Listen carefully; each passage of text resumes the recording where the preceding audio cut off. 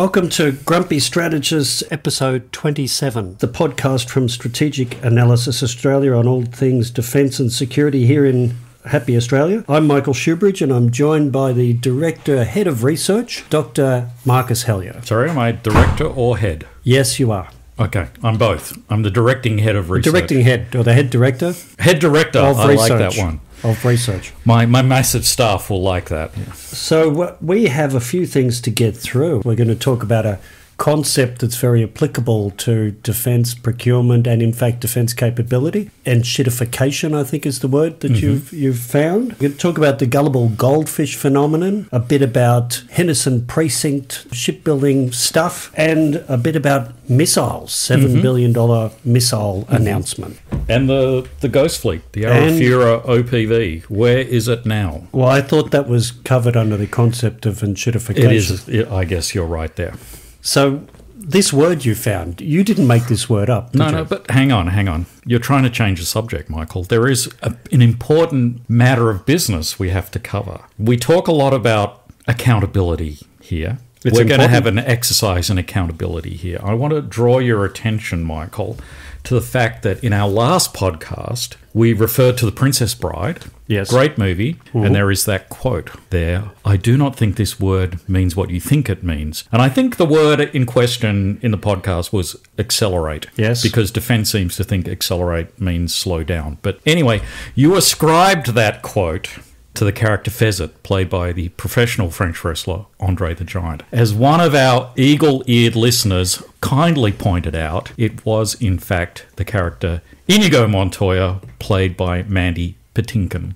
Oh, I feel terrible because Inigo Montoya has had a life of suffering and things done to him that shouldn't have happened. So let me apologise, not just to our listeners, but to Inigo himself, because he's one of my personal icons and I do feel awful. Sorry, that's the extent of accountability? No, I was just about to say, I think the problem here is I trust too much. One of the many interns here at Strategic Analysis Australia may not have done proper research, so I really feel like I'm the which victim. Which intern are we talking about here? Well, they're not here now. Right, okay. Yeah, I feel bad, but I really think I'm the victim. Well, I think, Michael, to show true accountability, you need to fall on your sword. I expect your letter of resignation on my desk tomorrow morning. But could you please edit the podcast first and put it on the website before you go? And then be gone. Well, I will commit to that. But yeah, we don't have any interns here at SAA. That was my mistake. Absolutely my mistake. No. More obfuscation. Where is this heading? I was thinking robo-debt, Afghan war crimes, You've clearly recruiting, too much of your career in the Department of Defence. Well, so I think process was the problem. Bad habits there, Michael. Process was the problem. There's no single individual who can be held accountable. But if you were an unaccountable individual in Defence, by now, after leaving Defence, you would be the chairman of the board of a very large arms company. So the analogy doesn't work that well. It doesn't work. Anyway, my apologies. So why don't we start? Enshittification is something that's come out of the tech world, isn't it? Yeah, so enshittification was actually the American Dialect Society's 2023 Word of the Year. I'll give you a very brief definition taken from Wikipedia, the source of all wisdom. Enshittification, alternately crapification or platform decay. Platform decay, it doesn't quite have the same resonance. Is a pattern in which online products and services decline in quality. Initially, vendors create high-quality offerings to attract users. Then they degrade those offerings to better serve business companies, and finally degrade their services to users and business customers to maximize profits for shareholders. So they suck in customers and business providers. So capture and build the market. Capture and build the market. Yeah. And then just degrade it all. Yeah. So first of all, you suck everybody in to use your platform. They get hooked on that platform. They've got sunk costs on the platform. Then you start screwing the common guy, the customers. Yep. But then by putting in more advertising, like you do a Google search now, and at the top are all these ads. You have ads? And you don't know. I thought it was just genuine objective results. Oh, that's the sponsored link thing. Right. You poor sucker.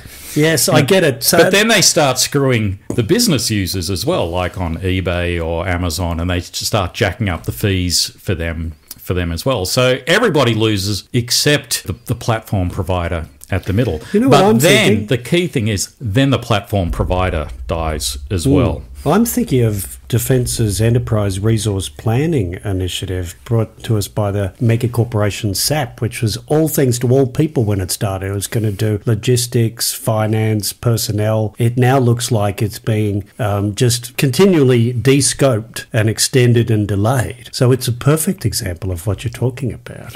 Well, I agree, and I think when you look at defence, you can see all kinds of examples. But to me, probably the most relevant example is actually the shipbuilding program. So if we cast our minds back, this was meant to solve everybody's problems. It was going to provide capability when we needed it. Yep. It was going to provide an enduring industrial base. It was going to create jobs, and most importantly, it was going to provide value for Australians in terms of relevant capability. It was a cheaper way of getting effective naval capability faster, wasn't it? Yes, well, with secure, high-paying jobs. I mean, what was not to like? If you believe that, then there's a number of bridges to sell you. But it is a classic example of enshittification. It was meant to be this fantastic thing that was going to solve all of our problems and work for everybody. But what have we actually got out of it?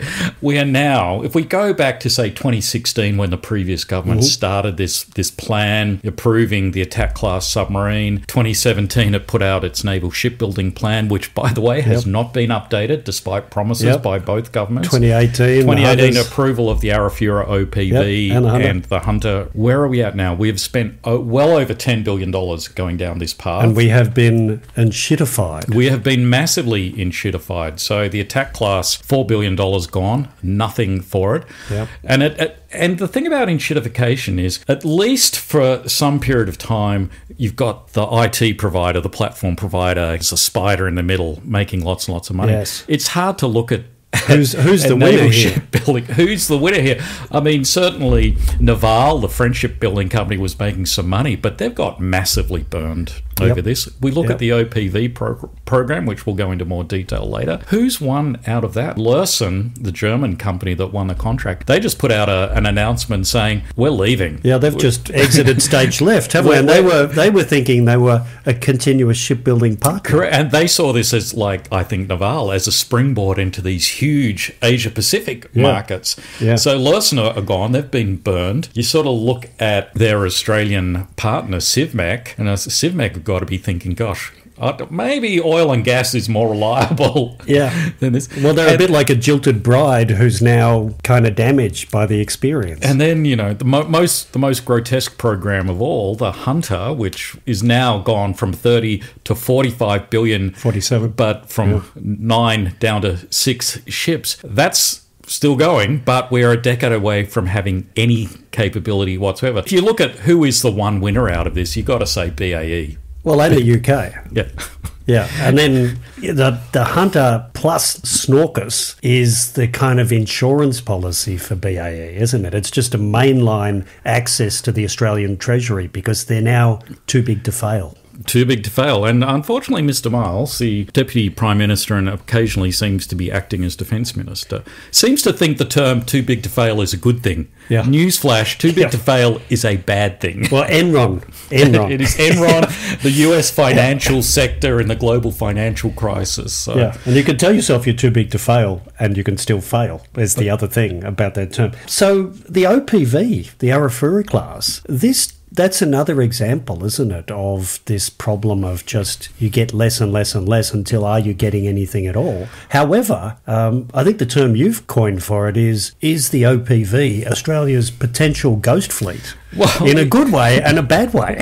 Well, so the term ghost fleet last year, around about this time last year, the US Navy's uncrewed fleet visited Australia. They'd actually been doing operations in the Gulf, in the Middle East, and on their way home they stopped by here and actually sailed into Sydney Harbour, demonstrating that it's real. To quote a senior Australian Navy officer, it is live. This wasn't in a test tank though, was it? It was in Sydney Harbour. They sailed up Sydney Harbour. So there's the US ghost ghost fleet. And I go, well, we also have a ghost fleet, and that is the Arafura class OPV, which 6 of them are in construction. But what's happened? So, I went back to a reliable source of data, which was the Australian National Audit Office's major projects report. So the first one was meant to be handed over to the Department of Defence in December 2021. So that's nearly 3 years ago. That was shifted. That date was then shifted to January 2024. So even we're almost blown a year past the revised date. And IOC's initial operating capabilities, so the first one actually be able to be deployed, was meant to be December 2022, so it's nearly almost 2 years ago.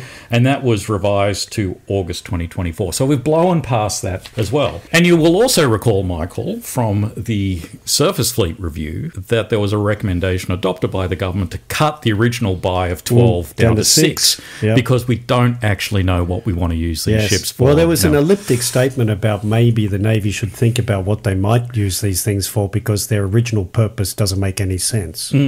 So we've sort of ended up with this half a fleet, which seems to be largely built, but not accepted into service. We've probably spent $2.5 billion, roughly, so well over half the dough. And we've had the shipbuilder, designer, directing mind, Lursen, exit stage left. Have said, screw this, working with you guys is not worth the effort. So they're going. So, what's behind this? And of course, Defence is always very close-lipped on this. But again, going back to the major projects report, it does say, quote, the project is currently managing the following emergent risks. So sea trials are impacted by structural fire integrity design safety.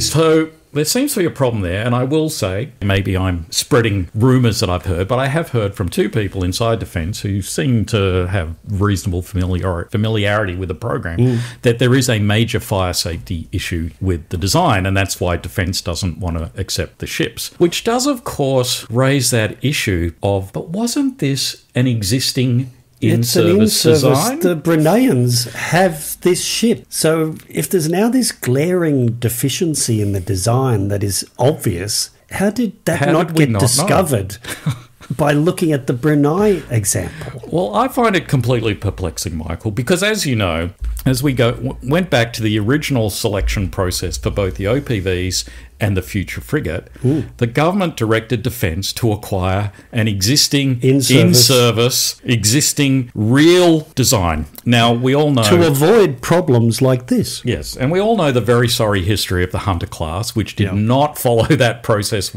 at all, and the senior bureaucrats and military officials in department basically said, screw you, government, we want this ship. We're doing this anyway, But in the case of the OPV, we did pick an existing off-the-shelf design. And so you sort of go, how do we get to this situation where we've built it and gone, we don't think it's seaworthy? But one thing that occurs to me is, if it's got this major safety and fire issue, has the Australian Defence Organisation and Royal Australian Navy alerted the Bruneians? Because they could be sailing around in a chronic fire hazard. There's a duty of care issue here if they know about this problem. I bet they haven't done that. I cannot say, Michael, but I do find this to be extremely depressing, in that even when we go completely off the shelf, and we did go off the shelf, well, we did strip some capabilities off it. Well, it had less fire risk because it had missiles taken off it, and the missiles could explode. And we downgraded the helicopter deck. The helicopter deck. So it should have been safer because it could do less, and it had less explosives on it. So you do start to wonder, what hope is there for us? We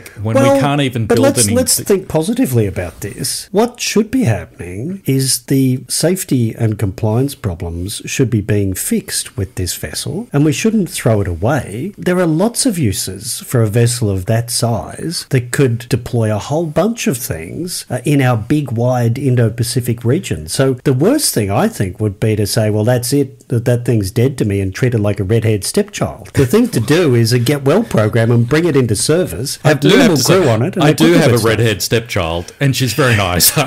So I do like to think I treat her quite nicely. Well, there you are. Maybe we should treat them like a good step-parent treats a red-haired stepchild. So, look, it's a good question in that that when we picked the Arafura and we decided we weren't going to replace the existing patrol boats with similar patrol boats, I will note, however, that because of the OPV problems, we now have replaced the Armidale with patrol boats with an entire new fleet of an evolution of the Armidales. Yeah, this is an opportunity to have that kind of utility vessel that's big enough to do a whole range of things. And I think the historical parallel is the Bathurst class from World War II. From World War II, which were sort of designed as mine sweepers, but we actually used them for a whole range of tasks. They did a bit of escort duty, didn't they? Yep. So anti-submarine duty, escort duty, troop transport. No doubt many of our listeners are aware that the Royal Australian Navy's only VC winner, so Teddy Sheehan, went down with his ship HMAS Armidale when it was sunk by the Japanese. And also that's another example of great Australian black humour.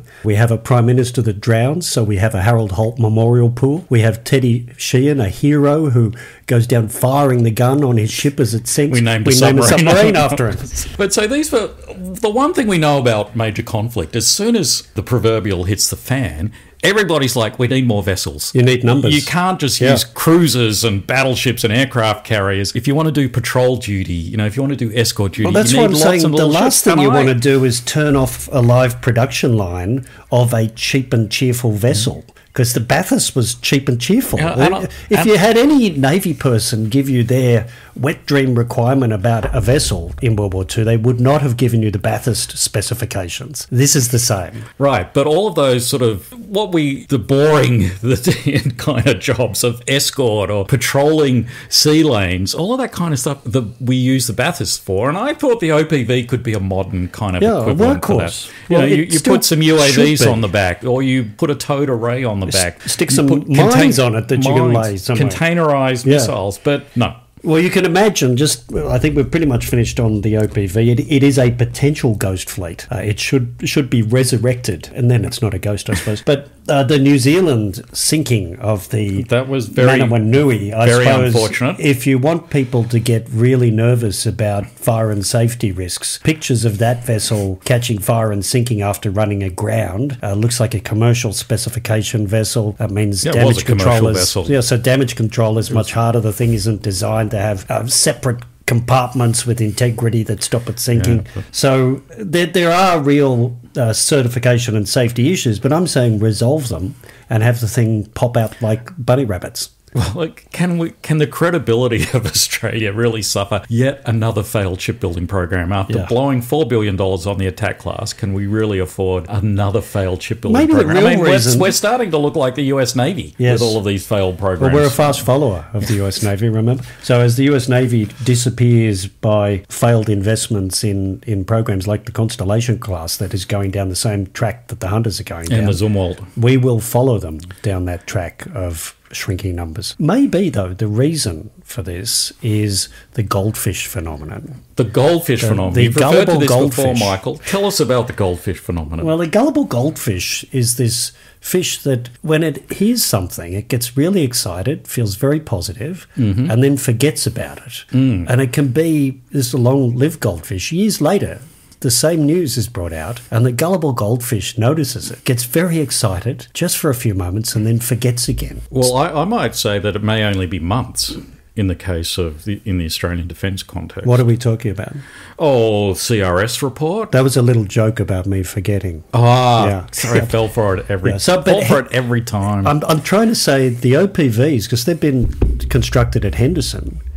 Henderson is being reimaginificated now because there was this big announcement from nice segue, Richard Miles about the Henderson precinct, which is going to have dry docks for ships and submarines. It's going to be a whole consolidation of shipbuilding there for maintenance and construction purposes. Okay. $20 billion, I think, was in the background information provided to journalists. Then you look at actually in the media release, though, in black and white. I looked back. Continuous Naval Shipbuilding, Henderson. Then when Continuous Naval Shipbuilding was announced in 2017, Henderson was the second precinct. It was going to do non-major warship construction with a consolidated rebuilt Henderson precinct. That was 2017. And now here we are in 2024, and lo and behold, the Henderson precinct is going to be consolidated for shipbuilding and maintenance. $20 billion apparently, but then I looked at the actual announcement. It's not funding, $20 billion? It's not $20 billion, and it's not actually any activity in Henderson. It's pre-feasibility studies of what might potentially be done at Henderson. For how much money? $125 million to an engineering advisory company called Bechtel that in about 3 years will produce some potential designs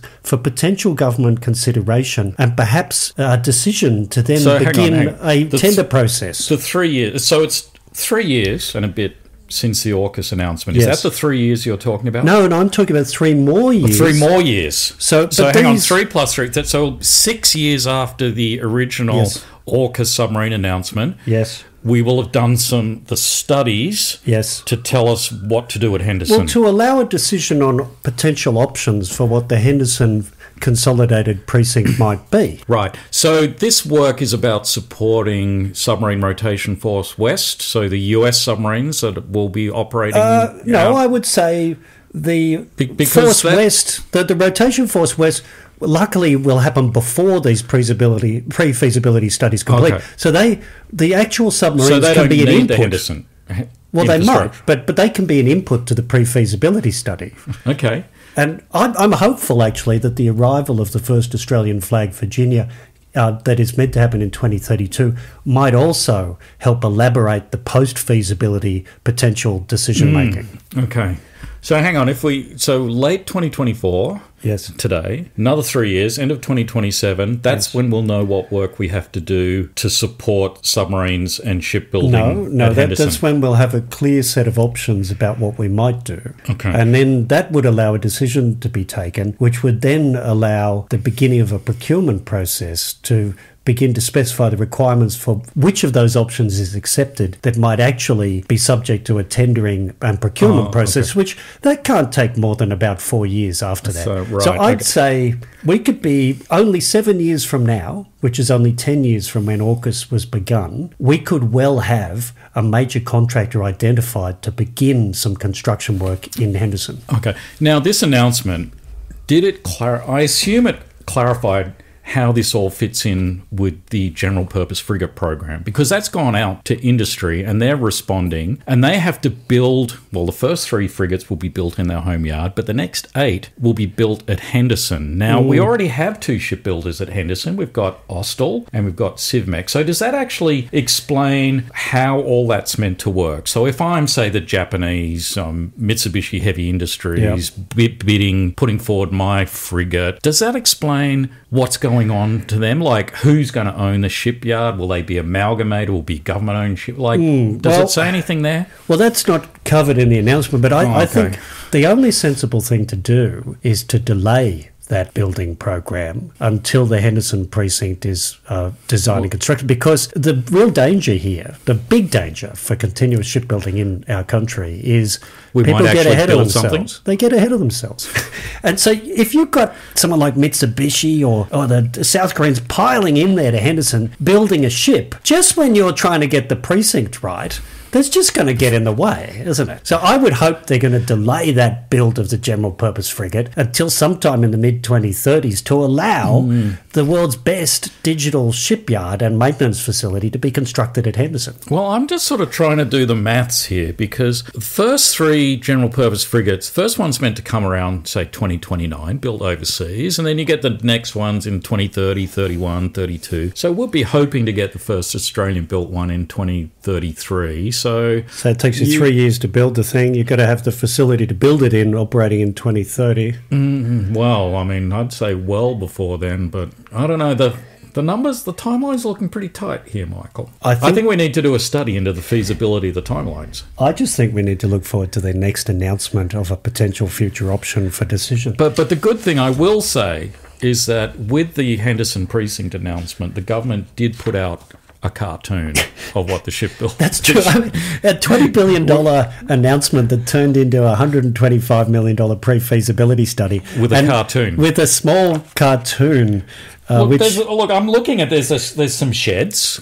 I mean, it's pretty good. There's some sheds. There's a couple of ships. There's a thing called a floating dock, and there is a depot level maintenance. I mean, that's all there. I mean, what more do you need? You know what was missing from that cartoon? The 10,000 workers. There was I don't see any workers there. But the other thing that was missing was that little warning on the bottom. You know, artist's illustration, resemblance to anything real or imagined is only elliptic. It does say indicative pictorial of some elements of the proposed Henderson Defence Precinct. It is very funny, isn't it? Which will be refined as planning, design and feasibility studies are progressed. Yeah. But the goldfish... Precinct boundaries are to be determined, so we don't actually know where the precinct is. Well, and it's not all obviously in Commonwealth ownership. There's a lot of private ownership. There'll be some state government ownership. Just the planning and development process is years long after the pre-feasibility. Anyway, the Gullible Goldfish was very happy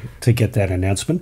And the Gullible Goldfish had only just assimilated another problem, which was the Congressional Research Service in America had come out with this extraordinary report saying that at the time of the AUKUS submarine announcement, there was no proper analysis of alternatives, saying whether this was the best path or whether something else, like B-21s, might have been a more viable and effective path. And they kindly proposed some other options. They did. They said, but when did this report come out, Michael? It was just this month.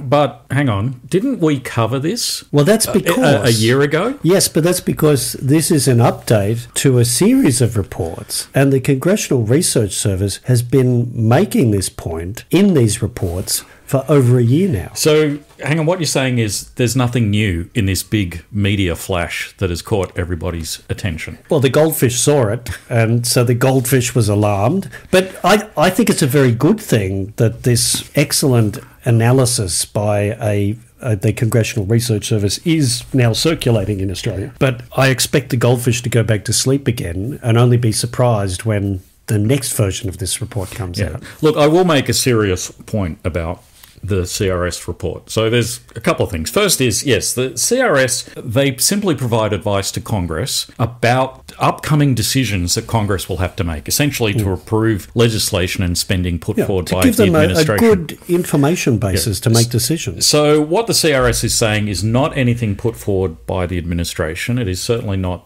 the Biden administration's position, is certainly not the position of any congressional committees. So it is simply analysis done over here. What is interesting, however, is as somebody who's been consuming CRS reports for many years, and they are excellent, the gold standard, I can't remember them ever actually doing something like this, of actually proposing some alternatives other than what the administration is proposing to Congress. And to me, it's a sense of their kind of frustration at AUKUS, at the ham-fisted way that Australia got into it without proper analysis, without the sort of due diligence that they would expect a country like Australia, which they see as analogous to the US as a robust Western democracy. And I think they're kind of frustrated, partly because they've seen the decline of the US Navy over the last sort of 30 years as the enshittification of US naval shipbuilding. There's an implicit thought in that Congressional Research Service report that Australia is better than this, that we're smarter and that we won't fall into the same obvious pitfall of declining capability that the US Navy is in. Yeah, so they're sort of disappointed that we've done as badly as the US. But I think there is also genuine concern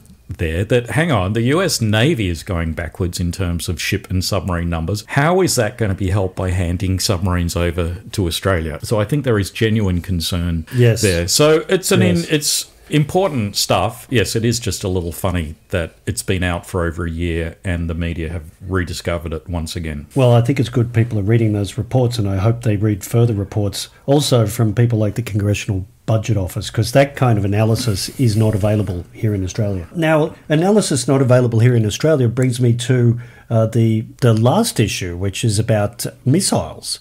So the Gullible Goldfish, again, has been very excited to learn today, when we're recording this podcast, that there's been a deal, a $7 billion deal struck with the Americans by Industry and Capability Delivery Minister Pat Conroy to get SM-2 Block 3C missiles for our Navy ships and also SM-6 missiles. And he said this is a wonderful example of this government accelerating capability. Accelerating. Is this the word we don't think it means what you think it means? Well, Inigo Montoya made that point. Yes, here is Pat Conroy demonstrating that he doesn't know what acceleration means in normal parlance. As I cast my mind back, I seem to recall the previous government announcing SM6 numerous times, actually, and announcing a cooperative program with the US where we would participate in the development of SM6. So yes. I'm sort of, which bit of this is new? Well, I looked at the DSCA site, which is the US body that approves these sales and notifies Congress. And there was a 26th of October announcement there about SM2s, about Australia getting 17 of them for 46 million US. October this year? Well, it turns out it was 2010, actually, 14 years ago. So after 14 years, we are now buying some actual missiles for use, apparently. Look, we have bought actual SM2s and we do have them on our three I'm just saying this is not a new program. But this is not a new program. SM6 this is not acceleration. has been announced many times. Now, SM6 in the recent announcement, does it say when we're actually going to have real SM6s on a real Australian warship? Does it give a date there? What is missing in Minister Conroy's accelerated announcement is a time frame for getting these weapons. It's a bit hard to measure acceleration without numbers time. of missiles that are being acquired, and any detail about resupply, or is this just a one-off purchase? So, and which ships are they going on? They're going on 3 ships that the Navy actually has. The Hobart. The Hobart class air warfare You mean the destroyers. ones that are about to go into an extensive upgrade? The ones that are going out of service for an extensive upgrade, so they can use the SM6. That's right. Yes. But they're also potentially going on the general purpose frigates, and you'll be pleased to know the Hunter frigates. The Hunter. When is the first Hunter going to be in service? If it's on schedule, I think the Navy gets it in 2032. It probably won't be operational for another couple of years. 2034. So. Yeah. Okay, so a decade from now. We might actually have some SM6s by then. Well, you can see why we've got to accelerate this. So this is another major example of this disconnect between words and reality. All this talk of acceleration, equipping our ships with defensive capabilities, because these are predominantly defensive missiles. You can use both missiles to hit ships, but it's a very expensive, bad way of doing it. Very expensive, bad way of doing it. But this, in the 2016 Defence White Paper, there was air and missile defence as a priority. In the 2020 Force Structure Review of the previous government, there was $15 to $22 billion for air and missile defence and separate money for maritime defence. Now we're getting an announcement about $7 billion, which is about a third of what was in the previous budget plan. And we're being told it's accelerated, but it's being fitted mainly to ships that the Navy isn't going to get for a decade or more. The thing is beyond parity. It is. There is a certain black humour to this, I have to say. But I think we can maybe make some sense of it if we refer to this little booklet that you were kind enough to share with me. Well, I had to turn up to a police station, and not for any crime I'd committed. It was for another purpose that I won't bore listeners with. But I picked up this thing. And it is called the Little Black Book of Scams. And it's from the Anti-Scam Centre, the National Anti-Scam Centre. And I was flipping through this, and here are some of the scams we need to be looking out for. First one, impersonation scams. Scammers deceive you into thinking they are from trusted organisations such as the police, government, banks and well-known businesses. I mean, that sounds a bit like naval shipbuilding. We're from the government. Yeah, you can trust us. We're here to help. We're going to work with this large, well-known business to deliver you some ships. Believe us. Scam alert. Another scam. Jobs and employment scams. Scammers offer jobs that pay well with little effort. They pretend to be hiring on behalf of high-profile companies. Sometimes the job they list doesn't even exist, such as shipbuilding at Henderson, submarine building, construction workers in Western Australian shipyards. And But I think this is probably the one we really need to look out for most of all. Is this an AUKUS alert? Yes, romance scams. Scammers use the promise of love, dating, or friendship to get your money. They go to great lengths to convince you the relationship is real and manipulate you to give them money. Now, my own editorial comment here is generally the scams work because the victim, the sucker, is only too willing to hand over the money. They can't do it fast enough, and perhaps the $4.7 billion we're handing to the US and the other $4.7 billion we're handing to the UK, our other online dating scammer, is an illustration of there is still a sucker born every minute. Well, I've got a more positive view of this. It shows to me that in our troubled, dangerous, fragmenting world, that romance is not dead. So I actually think it's beautiful about the Australian character that we can fall in love and that we are trusting. Anyway, the Little Black Book of Scams. Richard Miles might want to go and get a copy from his local police station, and maybe it'll open his eyes a little to some potential pitfalls out there. But finally, we have one final last piece of good news. There is some good news.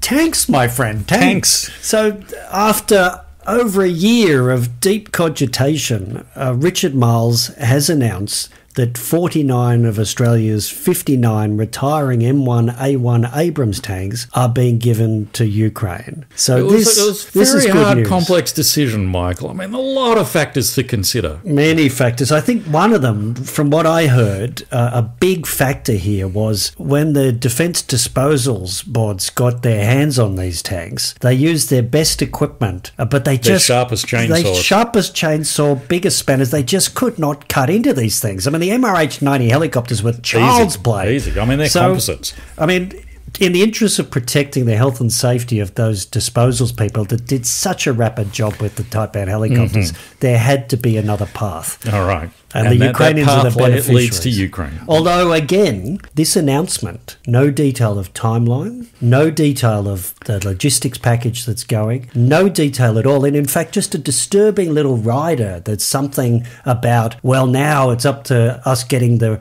requisite approvals from the US government about this transfer. So I just hear a series of roadblocks in the way of these tanks actually getting to the Ukrainians. And I would like some honesty and openness from the government about the timeline for implementation of this decision. Honesty and openness about timelines. Well, I think that could be a little challenging. Well, if we don't get it, it'll be yet another chapter in the Little Book of Scams. Well, and hopefully we're not going to strip them for parts to sell on the open market before we send them. Yeah, well, I'll be watching Pickle's online auctions for M1A1 parts for that purpose. And look, I will also just note that Mr. Miles has, emphasised the scale of Australia's contributions to Ukraine fighting the good fight. But if you actually do the math, it turns out that each Australian, the government has given to Ukraine on behalf of each Australian, by my calculation, well under 50 cents a week since the start of the war. So, Australians are paying even more for the ABC, aren't they? So, I don't think,